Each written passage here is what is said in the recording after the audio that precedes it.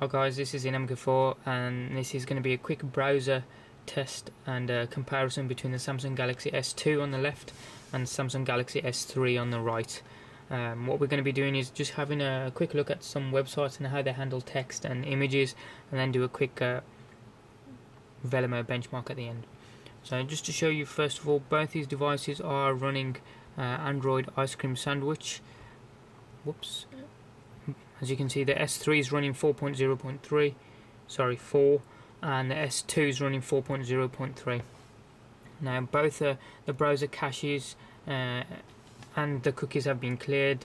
There's should be nothing running in the background if we have a look, just menus that we had running there. So what we'll do is first load up the browser on both, and it loads up Google, which is fine, fair enough. You should have noticed a blue status bar that runs across the top when the browser's loading up a page on the S3, just symbolizing when the page is fully complete, and on the S2 it's a green one which loads across the top. So that's what I'm going to be using as an indicator to see when the page is fully loaded. So first of all, if we go to bookmarks, what we're going to do is load up the BBC's homepage, and then let's have a look. Yeah, that should be it.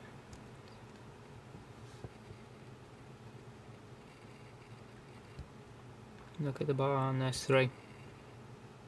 I think the S3 looked as if it was going slow, but I think they finished both at the end. We'll click continue because it's taken us straight through to the mobile site, which I'm not really interested in that. What we want to do is go to the desktop site, which we've got a links to on the bottom. I think the S3 had that ever so slightly, but they were both very quick. So we'll just zoom in.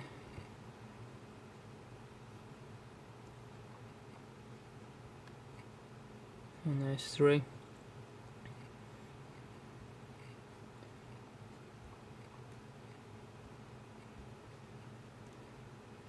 It doesn't seem to, it does scroll fast, but it doesn't seem to scroll just as fast as the S2, I don't think. Where it is, I think the S2 is slightly more snappier.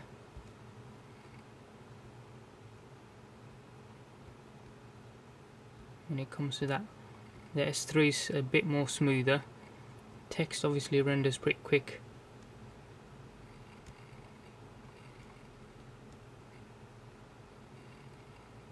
Refocuses in pretty quick as well.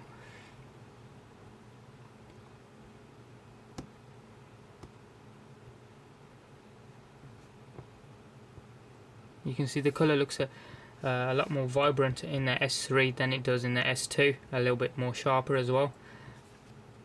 While we're on the BBC's website, what we'll do, I know the news pages have a lot of content on, so we'll just zoom in there, just see how quickly they load. I think the S3 had that ever so slightly, but again both were very quick. The zooming in is very smooth on the S3, but I think the scrolling is not as snappier as it is on the S2, but it is faster there actually. There it seemed a little bit.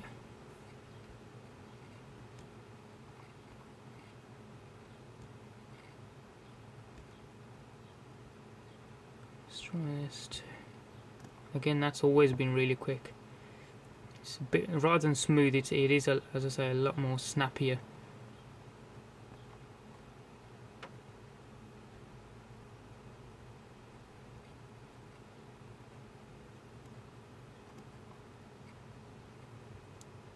And just zoom in, picture Big Ben there.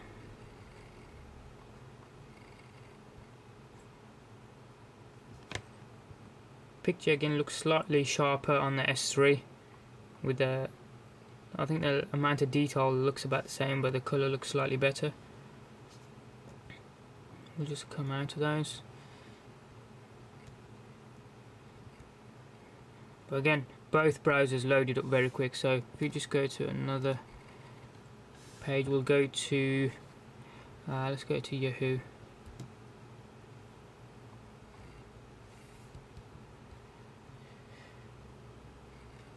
S2 had that one. See, the bar still going across on the S3 there. So I don't know if that was the content on Yahoo's just taking a little while longer to load. But S2 had that one, just ever so slightly.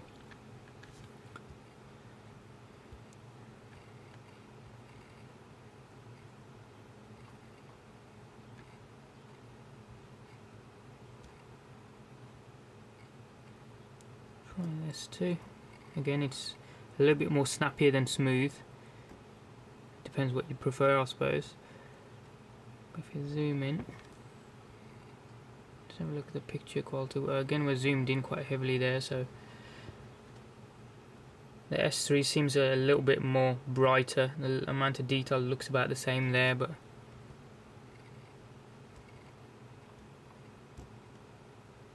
you can see the content, the flash that's loaded on the S3 there, still moving around.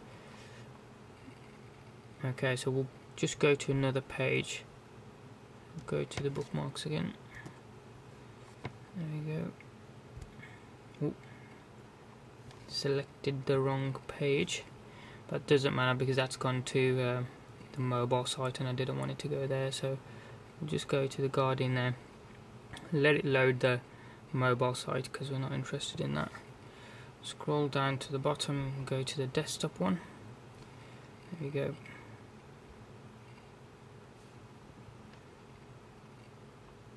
Look at the bars. They're right at the end, but still I think the S3 had that ever so slightly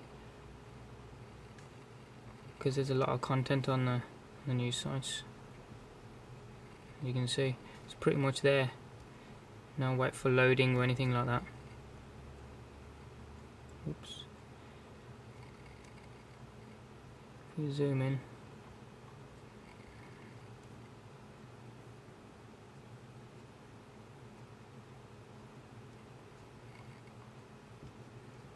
look at the colour detail on the Queen's face. It's the colour's a lot more brighter, and the detail stands out a little bit more on the S3, as you'd expect with a HD 720 screen. It will look brighter and a lot more detailed than the S2, which doesn't have a HD screen.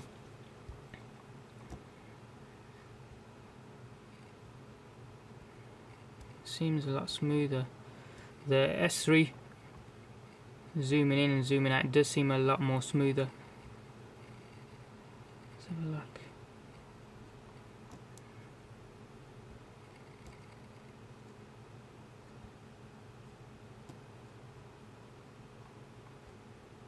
The text refocuses in pretty quick, as you'd expect, because it's just text, it's not images or anything like that.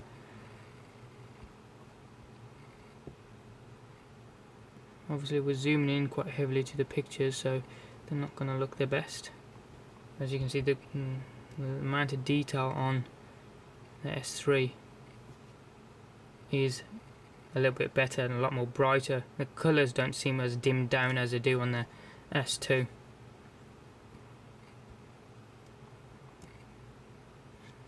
I think the screen does wonders for the S3. To be fair, I'm sure you'd agree, it looks a lot more brighter. Even looking at just the page as a whole, the amount of detail on it itself is better. We'll just come out of that and both those now, and just make sure there's no browsers running there. I might as well just clear the memory on both.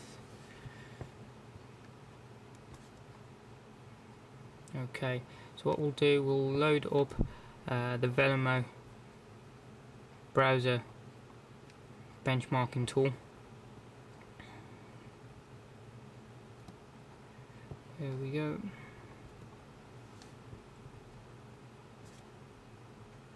Now this may take a little bit of time, but I won't cut any of the footage out, I'll just fast forward it.